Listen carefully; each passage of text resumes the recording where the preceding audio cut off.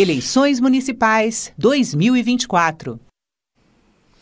São grandes as demandas que os futuros gestores municipais e as secretarias de saúde vão ter que enfrentar a partir do ano que vem.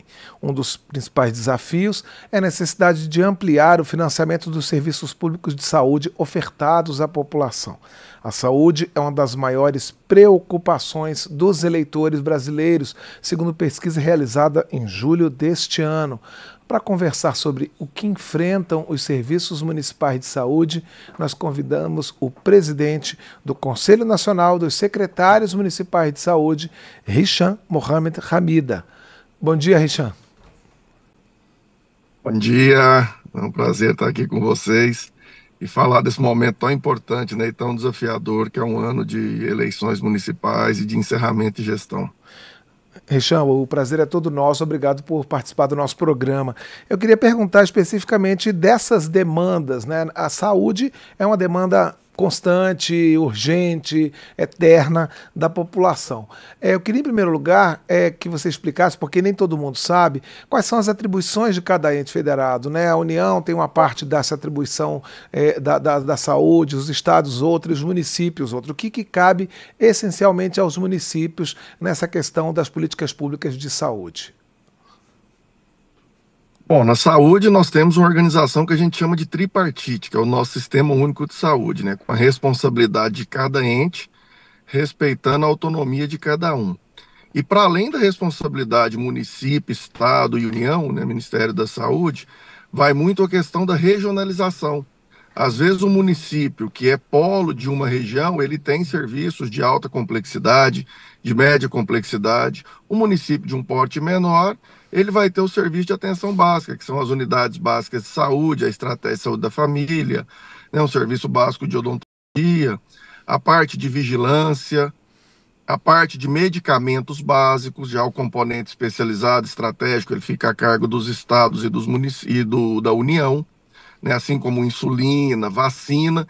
Então isso varia muito de acordo com a região e o perfil daquela região, mas basicamente cabe, né, no geral, aos municípios o nível de atenção básica na execução. Lembrando que o financiamento dela também deve ser composto pelos três entes, União, Estado e município. Pois é, você falou do financiamento e eu já acompanhei algumas audiências públicas aqui na Câmara e sempre os municípios reclamando que acabam destinando mais recursos do que o que foi combinado nessa divisão entre os três poderes. Isso é uma coisa constante, é preciso solucionar essa questão de como repartir esse bolo de recursos da saúde?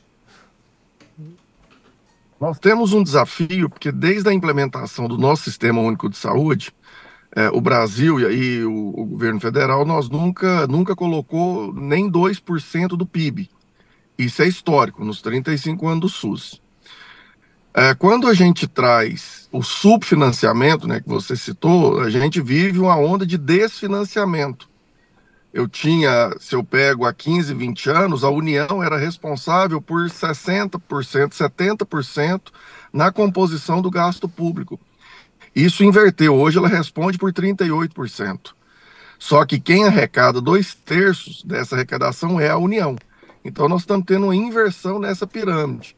Quem arrecada 2/3, no caso a União, ela tem custeado 1/3, e quem arrecada 1/3 tem custeado 2/3, no caso Estado e município. Os municípios em 2023, né, para a gente ter uma noção, investiram mais de 50 bilhões acima do mínimo constitucional. Quando eu trago para a atenção básica, que são essas unidades de saúde, um nível que está em todos os municípios, em torno de 70% quem custeia é município.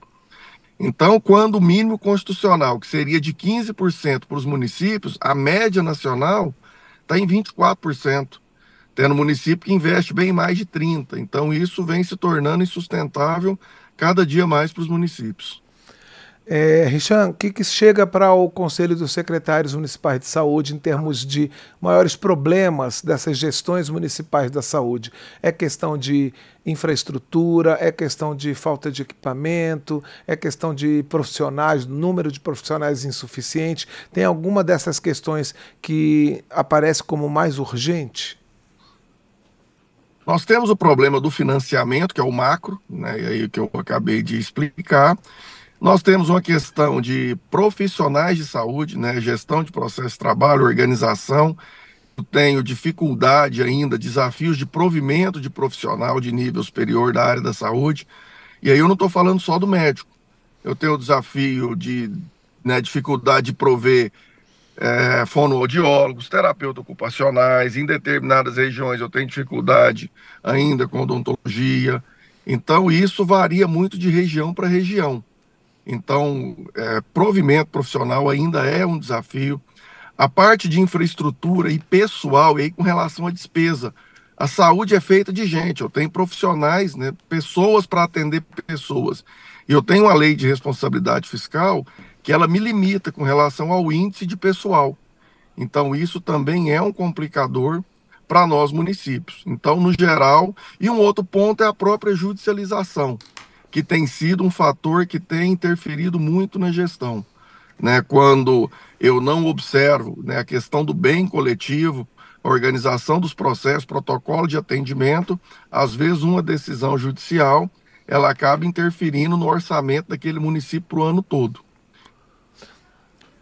Richard, só para a gente esclarecer as pessoas, em termos de judicialização, imagino que seja, por exemplo, uma decisão judicial sobre fornecimento de um remédio de alto custo ou de um procedimento. Que causas são mais comuns nesse sentido? Medicamentos, né? E aí a gente tem algumas decisões onde o orçamento do município para medicamento daquele ano, ele vai destinado para custear o medicamento de um paciente. Então, isso compromete todo o orçamento e o planejamento das ações. Então, são pontos, assim como alguns procedimentos, procedimento cirúrgico, de internação. Então, e o Conselho, ele tem buscado, né, aprimorar esse diálogo junto ao Judiciário, para a gente ter um entendimento de que o nosso objetivo é ofertar uma saúde de qualidade para a população. E como fazer e ofertar essa saúde com a condição que nós temos. Porque na Constituição fala, né, a saúde é um direito de todos, é um dever do Estado. Mas tem uma vírgula, mediante políticas sociais, econômicas, e a saúde, ela sempre acaba pagando um preço alto pela falta de estrutura de outras áreas. Eu cito o exemplo do saneamento. A falta de saneamento, ele me gera problema com arbovirose e tem aumentado meus casos de dengue. Então ele acaba sobrecarregando a saúde. A falta de um transporte público de qualidade, ele gera uma corrida em busca da aquisição de motocicleta. Essa motocicleta, ela recebe isenção para a sua fabricação. E aonde que estão as motocicletas? Estão nos nossos pronto-socorro na UPA, que causa acidente. Ela causa um transtorno não só na saúde, né, daquele motociclista, mas também para aquela família, é uma força de trabalho a menos. Então são desdobramentos que, por ausência de política pública eficaz em outras áreas, acaba desencadeando um problema para a saúde. Nós estamos conversando aqui no painel eletrônico com Richard Mohamed Hamida. Ele é presidente do Conselho Nacional dos Secretários Municipais de Saúde. Nós estamos falando sobre as demandas de saúde que prefeitos e vereadores terão a partir de 2025, esse pessoal que vai ser eleito nas eleições do próximo domingo.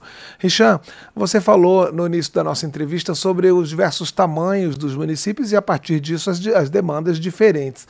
A gente tem feito várias entrevistas sobre eleições ao longo da semana e 2 entrevistados já citaram a questão dos consórcios públicos. Isso é uma solução boa também na área de saúde? A juntar municípios pequenos para poder fazer investimentos que um só não conseguiria, por exemplo? O consórcio, ele é um instrumento fantástico, né? E que ele já está no nosso sistema, né, há mais de 30 anos. Então, municípios se organizam para otimização tanto de custo, né, eficiência, eficácia e efetividade. Então, é um instrumento, lembrando que nós temos o nosso Sistema Único de Saúde e que o consórcio, ele não pode ser mais um ente, mas sim um instrumento para ajudar na organização e na oferta dessa assistência, seja para aquisição de medicamento, seja para oferta de exame, de procedimento, de consulta, mas sem dúvida o consórcio é uma ferramenta muito importante de acordo com a necessidade daquela região. Richan, em relação às desigualdades regionais, né, a gente fala muito disso aqui no painel, porque os deputados falam muito disso. Não é? O que vocês recebem em termos de demanda, né, de municípios que ficam em regiões tão diferentes, com níveis de desenvolvimento diferentes, municípios menores e maiores, municípios que têm uma área rural maior e outros que têm predominantemente uma área urbana, né? Como é que vocês lidam com essas diferenças? Como é que a área de saúde, municipal de saúde lida com essas diferenças? Esse é um dos grandes desafios. Nós temos uma lei complementar de 2012, e que nós ainda temos dificuldade, e eu falo nós, do Sistema Único de Saúde, em aplicá-la, que é justamente para considerar, no ponto, né, de vista do financiamento, essas desigualdades e essas necessidades diferentes, que é um dos princípios do SUS da equidade. Não dá para eu ter uma portaria que vai balizar de maneira igual um município do Rio Grande do Sul, um de São Paulo, um do Amazonas, de Roraima e um de Goiás. Eu tenho diferenças geográficas, territoriais, eu tenho diferenças culturais, eu tenho diferenças climáticas. Então a gente tem um desafio muito grande de olhar essas diferenças e de que aquele serviço naquela região, e aí quando eu falo região é dentro de um próprio município, porque às vezes eu tenho uma unidade em um município que ela é urbana e a outra rural, com um perfil de atendimento diferente. Então esse é um desafio para que a gente coloque nas políticas e nos instrumentos, né, como portarias, enfim, e resoluções, para garantir essa autonomia do gestor juntamente com a equipe, para que ele oferte para a população aquela política, aquele serviço que atenda à necessidade. Agora, é um desafio grande considerando todo esse Brasil continental que nós temos. Não dá para eu ter a mesma regra, por um exemplo, de tempo de entrega de vacina em Brasília, né, que eu entrego no mesmo dia, para o interior do Amazonas, que eu vou andar 18 dias de barco quando o rio está cheio.